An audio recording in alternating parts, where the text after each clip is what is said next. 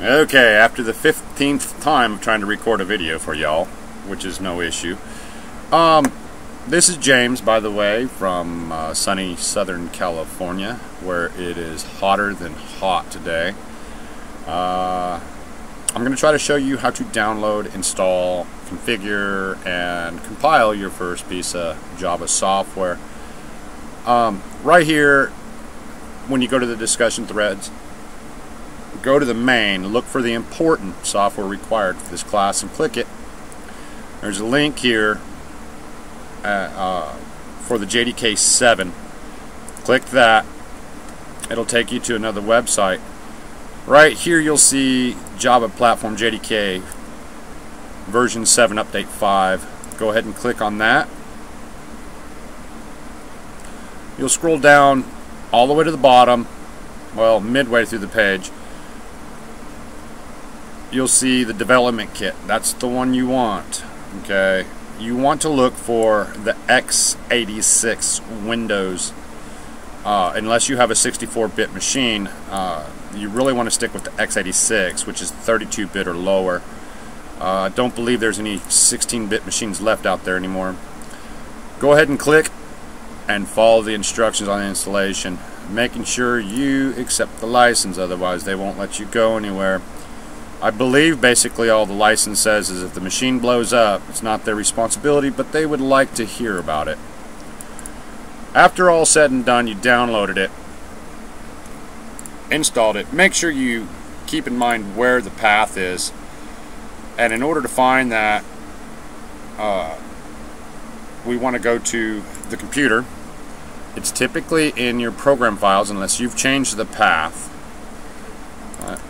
Okay, so you want to double click on your C drive. You want to go to program files. You want to scroll down and look for Java, and it should be in your program files. Double click on that. Okay, and yes, I've got multiple versions because I had the same issues you all had. I'm looking for the version 7. We're not worried about these. I don't care about them. I know he said not to download the JRE, but I was confused at first too as well. Go ahead and double click on the JDK. Okay, you want to look for the word bin, B-I-N. Double click on it. And what the videos that I've posted were saying was actually right click, and the reason he said just any file is because all we want is the location. The toolbar up here doesn't give us a good location for our path. So once we get the location, all we want to do is highlight, right click, and copy. Simple enough, nothing hard. Go ahead and get out of there. Go up to my computer, which is underneath the folders on the left hand side of the screen. Right click and go to properties one more time. You'll come up with another screen like this or something similar to it. Go to advanced system settings. Okay, it's going to ask me for permission, you know, Microsoft trying to be like Linux or Unix. You want systems properties up, and you want environment variables. The videos that I sent you said to add a path up here, but it's not necessary. Okay, I went down to system variables, which works well for me, and I scrolled down to where I saw the word path under variable. Okay, go ahead and edit. You'll get a box like this. Okay, this is important. Okay, since you have multiple paths within the system variables, you want to add a semicolon. Okay, and then you want to right click and paste. Okay, that'll give you your path. So no matter where you are inside your computer while in DOS mode or the command mode, Java should come up no problem. I'm going to hit cancel on this because I've already done this. You should be hitting OK at this point all the way through to get out of the screen. Okay, at this point you can close it.